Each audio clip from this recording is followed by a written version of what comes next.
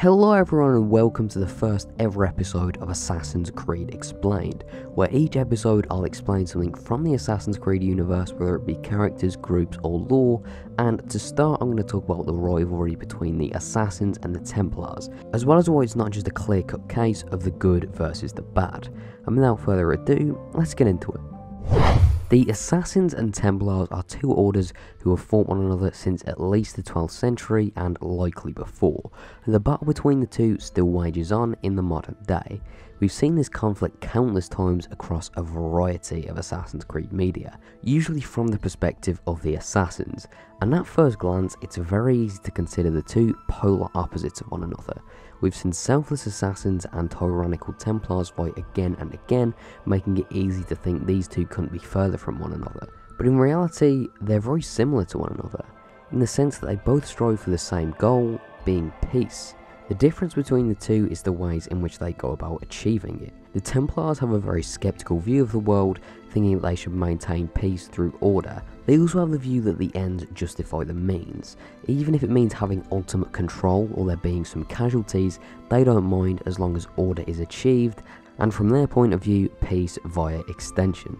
The Assassin's view, however, is a far more optimistic one, believing in freedom and that peace and freedom work hand in hand, and that the Templars' goal of ultimate control only opposes that freedom. They also believe that every life means something, and in their case, the ends don't justify the means if it means the suffering of the common man. And there's a great scene in Assassin's Creed 3 which pretty much sums up both sides perfectly. What is it the Templars truly seek? Order. Purpose. Direction. No more than that. It's your lot that means to confound with this nonsense talk of freedom. Time was. The Assassins professed a far more sensible goal. That of peace. Freedom is peace. Oh no. It's an invitation to chaos. Only look at this little revolution your friends have started. I have stood before the Continental Congress and listened to them stamp and shout. All in the name of liberty. But it is just noise. And this is why you favor Lee? He understands the needs of this would-be nation far better than the jobberknolls who profess to represent it. It seems your tongue has tasted sour grapes. The people have made their choice, and it was Washington. People chose nothing. It was done by a group of privileged cowards seeking only to enrich themselves. They convened in private and made a decision that would benefit them. Oh, they might have dressed it up with pretty words. That does not make it true. The only difference, Connor, the only difference between myself and those you aid is that I do not feign affection. So that scene right there basically sums the conflict between the two up perfectly, and Assassin's Creed 3 surprisingly is probably my favourite representation of the Templars because of dialogue like this. It's far more compelling to have two sides strive for one goal in very different ways, rather than simply having good guys and bad guys fight one another. So on that note, I'd like to discuss some of the reasoning for the Templars being right, and some of the reasons for the Assassins being right. So for the Templars being right, I thought I'd mention, due to the Templars being the antagonists of the series, they're often quite malicious and bloodthirsty. So I'm not so much going to be talking about those specific examples that are there just so there's a villain, but more the actual ideology, as opposed to just the villainous people we face that are just straight up bad. Just because we've seen Templars be undebatably awful or violent at times, doesn't mean that they all are or that the Order condones it. The Templars have their own rules just as the Assassins do. So anyway, now that's out of the way, onto some of the reasons people believe that the Templars are in the right. The first reason that often comes up for the Templars being right is that the people need to be controlled, that people are so weak to desire and hubris that a higher power needs to be there to keep them in check.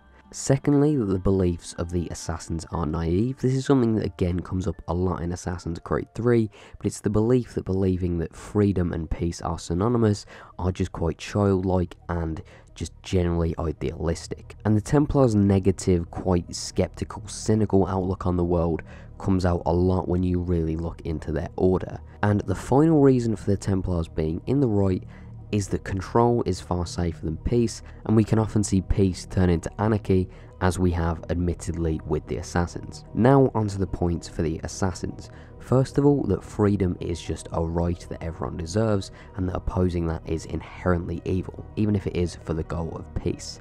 Secondly, control is a gateway to injustice. The assassins will often fight against the power of the Templar because they believe that nobody should have it, and if they do, it will be abused, and we have seen that in the past.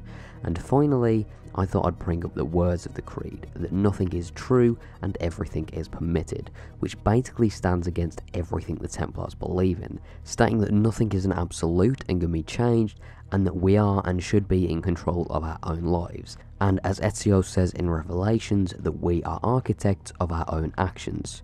So to conclude, both sides have very different ways of striving for the same honourable goal. There's definitely points to be made for each of them being flawed or in the right, and both are extremes that go against one another, so naturally many people believe one side is wholly right and the other is wholly wrong. And we've seen this stubbornness before in past games, and the two sides rarely ever agree, and are probably just going to be at war until one of them ceases to exist. So anyway, that is the very first episode of Assassin's Creed Explained. I really hope you guys enjoyed this one.